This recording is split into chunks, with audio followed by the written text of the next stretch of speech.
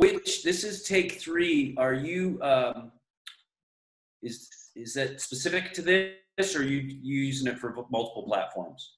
It's specific to Take Three.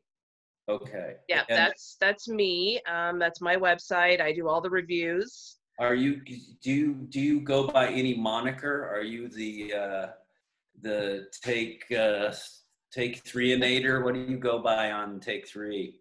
I just go by Dee Dee. But sometimes the hubby comes on as the masked critic. Love it. So he's on there sometimes, yeah. Okay. We'll be aware of and does he wear a mask when he comes on? Good. Yeah. That would kind of go against the grain. Okay. Yeah, he wears a wrestling mask. It's really funny. It's perfect. Does he actually review? Does he get into it? He does. He reviewed Dr. Sleep. So, wow. Obviously the horror stuff he really likes. Yeah. Wow. Dr. Sleep. That's such an interesting movie. Yeah. Did you see it? Yes. Yeah. Yeah. I mean, I think it's pretty good. I think it's interesting. I read the script, and I was feeling like I did want to do it, and then I didn't get to do it. So sometimes I'm like, oh, fuck them. I'm not. They didn't want me. I don't want to go see it. But yeah, I think I saw it on an airplane, maybe my last flight, which might have been like January or something. Oh wow. Yeah. Well, in Limbo, you got to work with one of my favorite actors of all time. There's so many of your favorite actors in this movie that's going to be hard to guess. But I am knowing you, I'm going to say Veronica Cartwright. Close, but no. Oh, Richard. I am a British fan.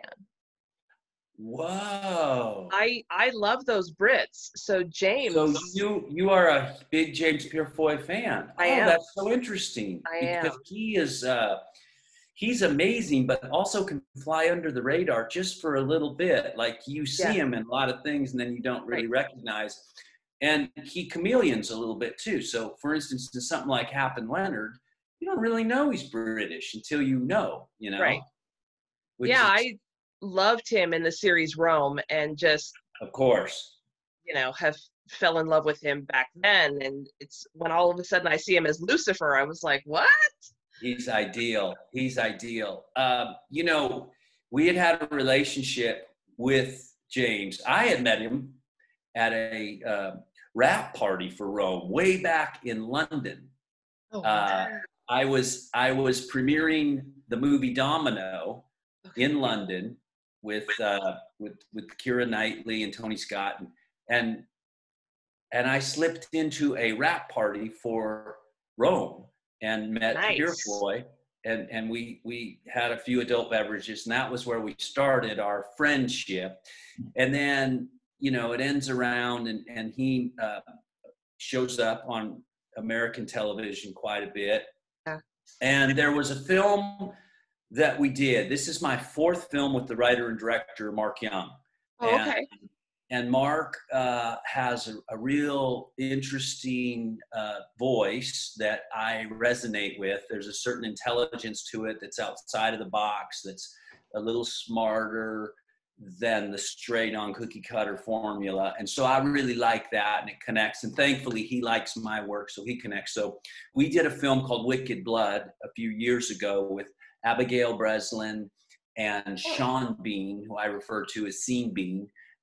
Sean Bean, and we used James Purefoy. So we started a friendship, a relationship with James, and then he happened to be in town, and we reached out if he would make a cameo playing Lucifer, which is perfect. So we gave him carte blanche to come in, but he made a choice to make it very Bush, his Lucifer, very George W. Bush. And he's, he's quite dismissive and Southern and very rascallian, and it's just perfect. It's beautiful. And he dismissed your attorney quite well. Unbelievable. Yeah. He and he was just so caught up in the machinations, and it was so much fun until he drops in and takes the prosecuting attorney's hands and saying, "Are you sure?" Yeah. You don't want to disappoint me. Are you sure? And man, then it gets back into that really dark thing that he's very good at. And, you know, you're like, oh, shoot. Yeah. So he's great. We're so lucky to have him. And I love how he brought it. It was a lot of fun to have on set. And he didn't focus on the gnashing of the teeth and the rattling of the sabers. He had a number 2 for that. He had Peter Jacobson, Belial to do that on his behalf. And Peter, who's, you know, he's a New York guy and he's so good at spitting dialogue. He's like David Mamet, just he's a lesson for actors that work on television. That's how you get rid of your dialogue. You spit it and land it, and it's barbed and it's terse and it works. And so he let him do all that heavy lifting, and he took the fun. So it was delightful, beautiful. Yes. That's great. Well, I entirely didn't see that coming, not unlike the twist in the movie. So well done, Dee Dee. Take 3. I need a take 3 for, you know, connecting with who you're rooting for in that movie. Right. For some reason I'm drawn to the British guys, and I just think they're so brilliant. So I was excited. So we introduced a new Brit, Lucian Collier is a British guy, and he's a Liverpoolian, as they call themselves. Liverpool or Manchester? I think he's Liverpool. It's a distinct accent. I was very interested in casting him. Originally, when I read the script for Limbo, as you know, it's a courtroom drama with your soul being on trial. Right. You're going north or you're going south. Such an interesting proposition.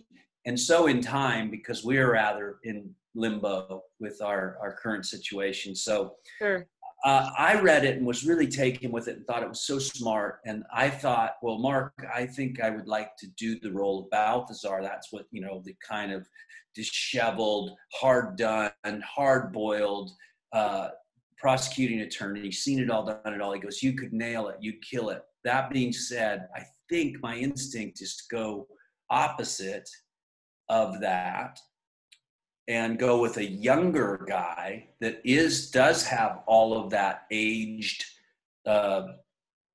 frustration, but also some teen angst and father issues. So I'd like to go younger. And I was like, my gosh, that's a great idea. Because we had even talked about using Richard Riley in that part. Oh, really? Yeah, as the older, you know, but he's so likable and he's so charming. It's hard for him to come across Lou Grant-ish, you know, because he's so delightful. So we found Lucian, our casting director, Shannon McCanian, who, you know, she gets a lot of credit for bringing in these beautiful players. And he was ideal. It was perfect. It was a great call on Mark's behalf and the right choice. Yeah. So we got two Brits in there, and then the young lady Lauren Canning, who plays Angela, the hooker with a heart of gold. She is Irish. Oh. Full on. She is a Galway girl, full on. Really? And able to mask that.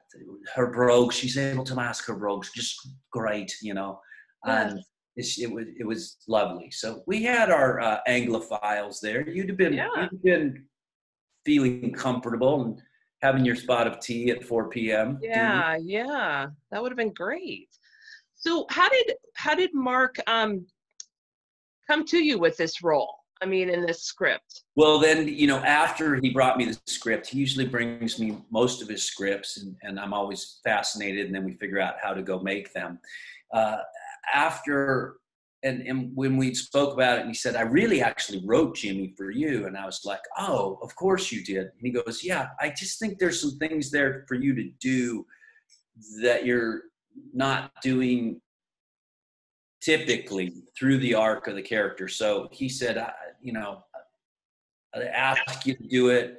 We're really small and we don't have a lot of time or resource. That was another key, because typically it's a very wordy piece, and there's a lot of rehearsal that goes into the timing of that. Even with just the hint of comedy, dark comedy that's in there, it still requires a certain rhythm, of which we had no time to rehearse this. We just didn't have James Purefoy, for instance, for a day to rehearse. You know, Yeah.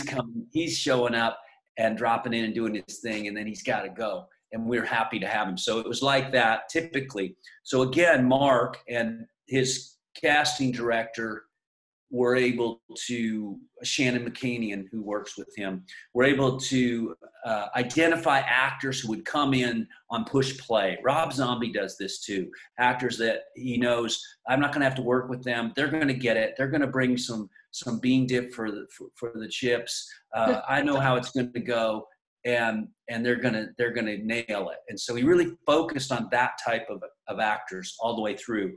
And so he asked me if I would do Jimmy, and then do a few different things, come up with some different things with Jimmy, which were really interesting but very challenging. So typically in the movie, you're in this box, not unlike we are right now, and there's not a lot of wiggle room, but you got to make it more than just talking heads and engaging.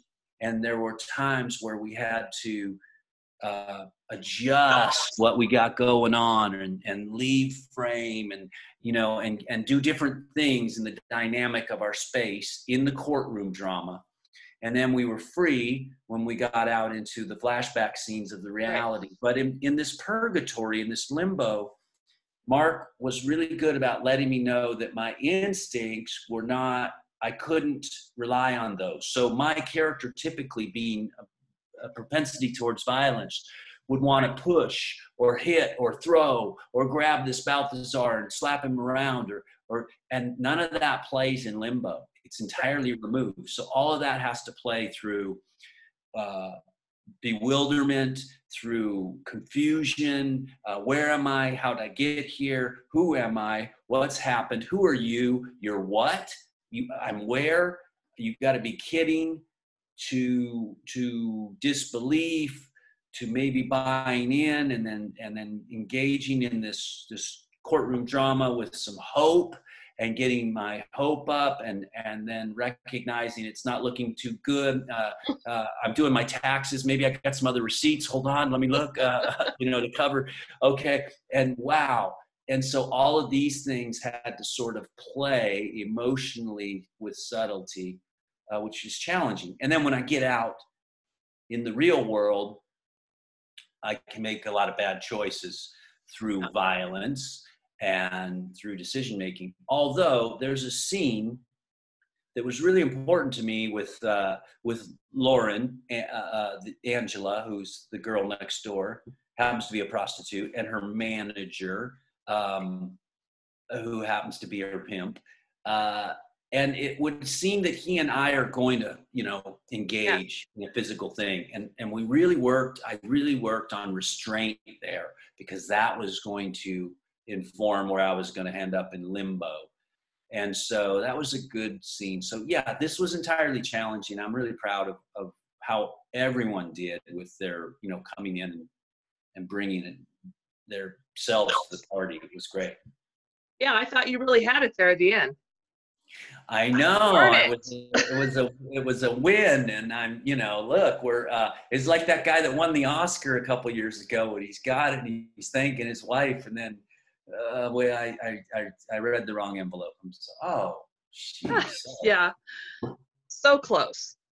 Yes, and so yet close. Entirely far away. So that was important, was Mark's twist, and for us to land the win and then take it away about what the real win is, which is which I'm hoping that people don't see it coming. So, well, so what do you hope people get out of this film?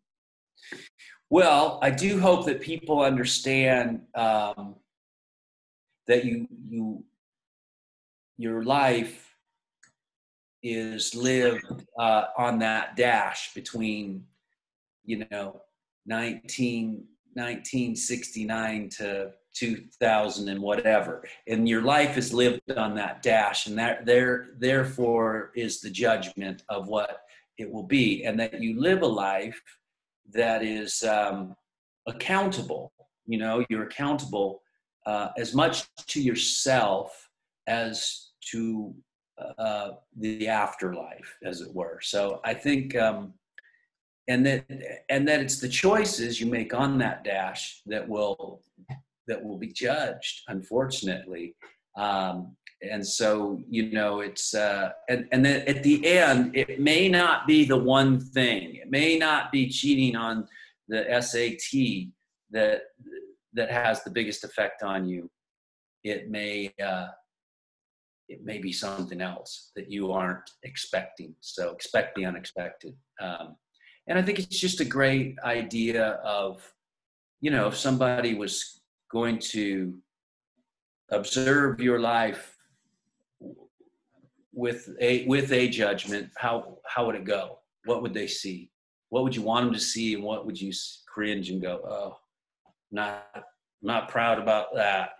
I'm not happy about that. It's a little bit like your phone, right? I mean, all of our secrets are on this thing, and you Right. just hand it over to your mom, your husband, your wife, really. So this is a little of our purgatory, I think. A lot of judgment on that phone. Yeah, it was great because it's such an original story that I liked that. And you said that you've worked with Mark before. Yes, so 4 times. 4 times. 4 times. Are you going to work with him again? Absolutely. He's I can rely on him to do something outside of the box. And I think he's very underrated. I don't think that he gets enough acknowledgement publicly, because if he got a little bit more acknowledgement publicly, he would then escalate his production value, and he'd be able to do bigger things with more of his imagination. So, and I think that, some guys can't get past their place because that's where they're comfortable, but I think he actually could. So, if he's got something and there's something in mind for me, I will do that. And I think I think he's an independent filmmaker that recognizes how to continue to evolve. He's evolved with, like, the camera.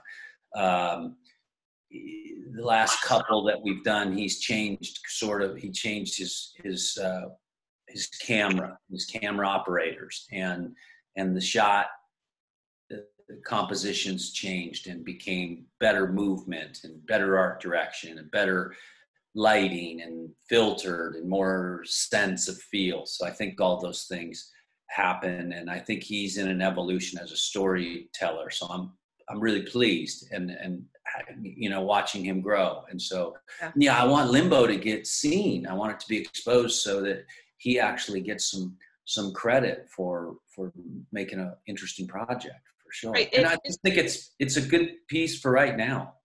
And it's out today, right? It is out today. Right. It's out available on DVD if you still have one of those turny disc players. What is that? I know. Do we still do that? I don't know. But I'm told that the purists still have those, or at least people run the Blu-ray out there. We used to have them on our laptops. There was a disc drive, of which we don't. But for you streamers, most of us, I think it's on iTunes and Apple and Amazon as well, at Google Play. So you can run it through maybe your game console and get a good look at it. Thanks. Yeah, today. Yeah, let's definitely get that out there so that people watch. Like to. Yeah, I think it's it's as you said, it's littered with a great cast. Scotty Thompson is delightful. I think she's so good at being sterile. She was great. And she's lovely in her veneer, and then she's very sterile but very uncertain. And then she doubts herself. I think Lucian is great because he's dismissive, but he's angry. And then Richard, of course, is charming, and he's just having the best time in this situation. And what a comedic relief he was. Right. Yeah. He would have jokes that were scripted, but then he'd bring in some of his own, which were also really good. And all of them were off color. None of them were what you call parlor jokes. Yeah, and it was a lot of fun. You know, the movie has some dark comedy, and he's definitely the leader of that. It definitely has some horror element through our demons and Sure. supernatural. Um, you know, we've got a little darkness, little death, little torture cells. We've got some, you know, elements. There's definitely some drama, some high drama, and some suspense because you're not knowing how it's going to go. It's, you know, it's the 12 angry men of your soul, right? Yep. Yep. So So I'm happy. good. So what's next for you? Well, I think what's next, interesting, I have another one that's out right now called Rook.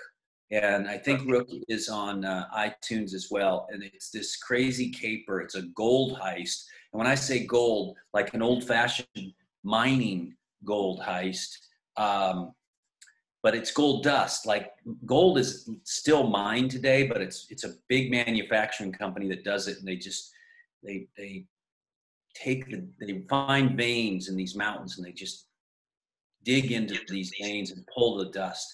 And so this has a piece of that, and I have a cool little cameo on that. It's a little indie out of Colorado and Pikes Peak, and it's Oh, it's kind of fun, and so I'm happy for that. And then in the fall, when you know we're at the height of summer right now, I'm told in August, but yeah. I think in September, I always call that the fall, but in September, there's a movie that I produced and starred in that I'm really excited about. It's called Time Crafters, Treasure of Pirates Cove, and it's an old-fashioned Goonies story.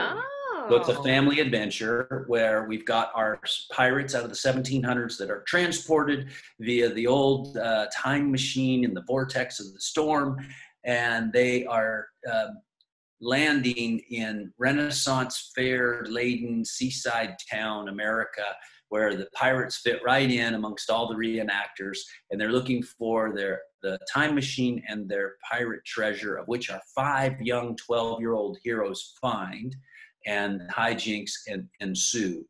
And we've got the villainous Captain Lynch, played by Malcolm McDowell, and Oh, our Brit, yeah. See what swashbuckling, happens? yeah, we got our swashbuckling Errol Flynn type, played by Eric Balfour, and our Oh, yeah. ingenue, yeah, Eric's great. Denise Yeah. Richards. So with Denise and My Patrick. husband killed Eric. See, there you go. Such a small world when a Leatherface kills you in the first scene, right? Exactly. That's right. That's yeah. Yeah. There's nothing.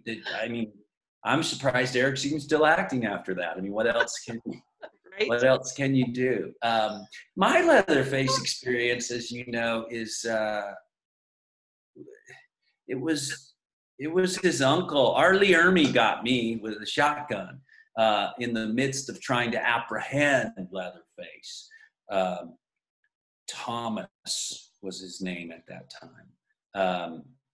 And this was Massacre the Beginning. So mine was, I had Jordana Brewster. There was the Jessica Biel and Jordana Yep. Brewster. So I had the Jordana Brewster. But Time Crafters, I'm excited about. Nice. It's a pirate movie, and there's never enough of those. No. And No, and it sounds time, fun. and time travel. It's going to be great. It's going to be great. So we just were in the Cannes Film Festival, and we're in a bidding war with Universal and Netflix. So we're looking for, you know, actually the most eyeballs. But I think we have to get some money. So, you know, Universal might be a good opportunity for us, or Lionsgate. You know. Yeah. Yeah, that'd be great. So I'm excited for that. Good. One of the things I've done during the course of this pause, as I like to call it, is my wife suggested that I get engaged with a project, or else I would drive her crazy. And she's British, by the way. That I read Lonesome Dove, the old trail ride, Larry McMurtry's, you know, not the miniseries, but the actual book. So it's 102 chapters. So 102 days, every day, a chapter and uploaded it on YouTube. So it's out there for free on Lew Temple's YouTube station. But I did solicit some help. So I've got some friends that have come and thrown in. I wrote a script, a South Texas fishing story, coming of age fishing story, which I just finished. So I've stayed productive. There's been 2 films that I just didn't feel comfortable going out to do that I passed on. Mm-hmm. That were, one was here in Los Angeles, one was in Montana. They both actually didn't start production for I guess safety procedures. Right. And then there was one film that I'm scheduled to do in London that was supposed to happen this month, but is not going to happen this month. We're still not allowed to go over there or anywhere by that, but as it goes. So, just been waiting to get back to work, I think, like everyone, right? Trying to be industrious and do things and keep things, moving. I have a calendar that I try to stay very fastidious to, a student of my calendar and task oriented, and I check things off and feel good about my day. I hope everyone's doing something that when this gets done, they can say, look what I did. I did all this, right? Right. Yeah, I mean, it's hard. I find myself losing track of the days so easily because we're so stuck home that you just go, wait, what day is it? Yeah. It's and when, crazy. This day feels just like the last, and nothing feels very new or different. And the idea that you've even left your house for 3 days to be somewhere else isn't really happening. So, right. It's the cruel reality of Groundhog Day as a reality. We are living that. So crazy. We are living it. But I'm finding hope in it. So, I would guess that if we didn't have hope, we'd be lost as usual. True. Yeah, man. Yeah. So let's see.